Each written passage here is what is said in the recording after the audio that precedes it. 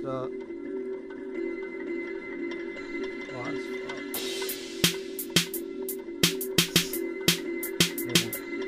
Yeah, check it.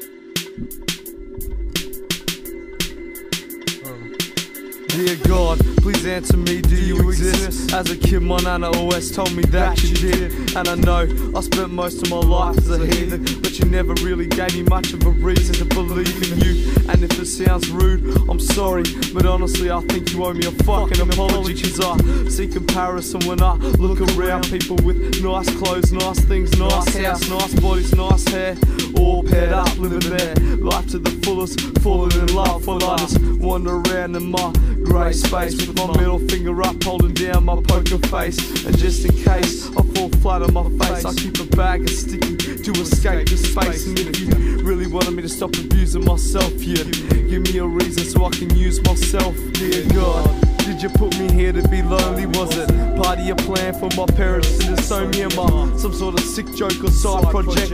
Is it your fault I hide inside this fucked up head? Just watching and waiting for myself to fuck up next. It's all I do, so it's all I expect. There's a few things I've been itching to get off my chest, so here's a few of the reasons you don't have my respect. If you're really worth all the praise and applause, why is this earth still full of hatred and war?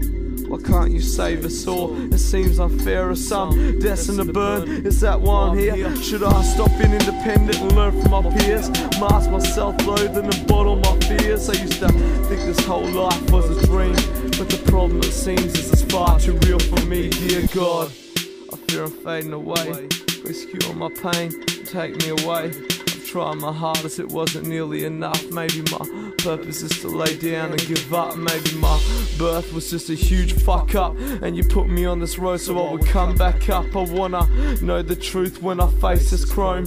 We're pulling the trigger up and take me home. Or maybe it's cause I fill my life choices with sin. When I see the pearly gates, you won't let me in. If that's the case, I hope you know the road you pan made me the motherfucking way that I am. And there's others just like me holding on tooth and nail. What about them? Are they too destined to fail? If so, send me to hell, I'll take over, make room. Sincerely yours, Tobin, see you real fucking soon.